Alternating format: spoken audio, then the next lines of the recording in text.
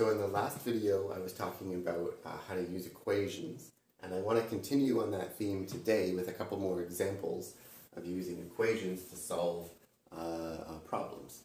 So one example is sort of a standard question that you might find in an introductory lesson on using equations, and it might be something like 3 consecutive numbers add up to, I don't know, let's say 51.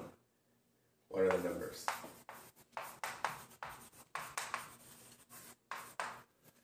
And again here we can use variables and put them in an equation to find the answer.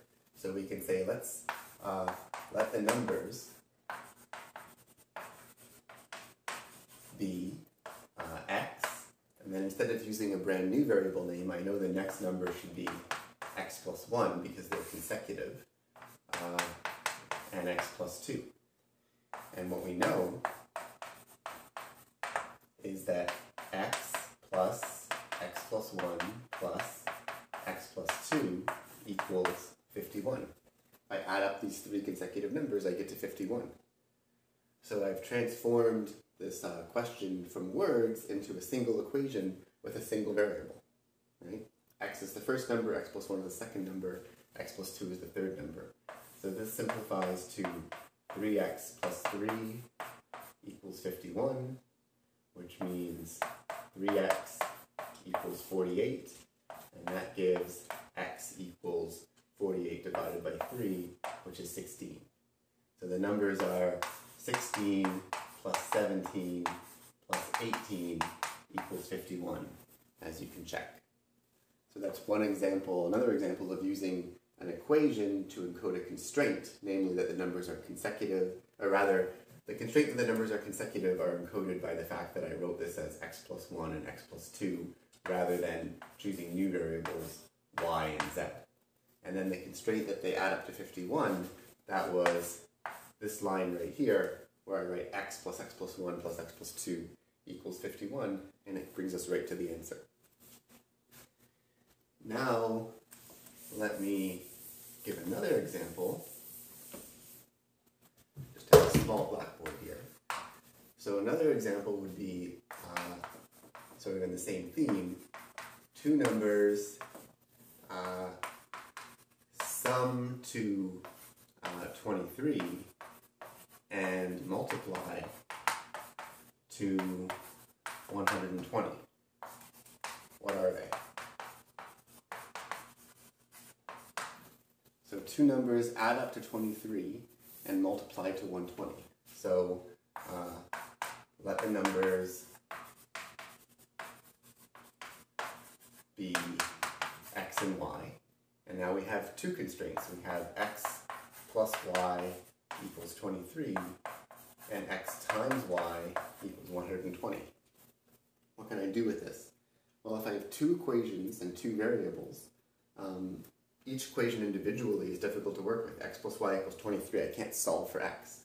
But I can solve for either variable in terms of the other. So for example, from this it follows that y equals 23 minus x. And if y is 23 minus x, I can substitute that in here to get x times 23 minus x equals 120, which gives me 23x minus x squared equals 120, which if I rearrange things gives me 0 equals x squared minus 23x plus 120. And if I use the quadratic formula to solve this equation, which I've covered in another video, what I get is x equals minus b, so negative 23. So 23 plus or minus the square root of 23 squared minus 4 times 1 times 120 divided by 2. This is just applying the quadratic formula, which, like I said, if you want to refresh your memory on that, I have another video about the quadratic formula. And to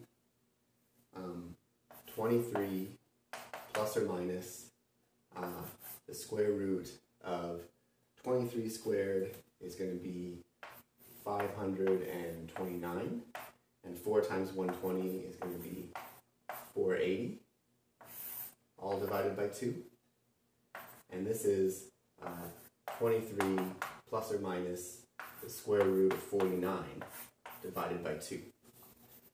So what does that give me? Use this little bit of extra space that I have on the board here. It gives me that x equals either 23 plus 7 divided by 2, which is 15, or x equals 23 minus 7 divided by 2, which is 8. And indeed, 15 and 8 are exactly the two numbers that work in these equations. They sum 8 plus 15, or 15 plus 8, sum to 23, and multiply to 120. So this is an example of translating our constraints into an equation that gives us a quadratic equation, which we then solve via techniques we've seen before, and still we can find the solution to our problem.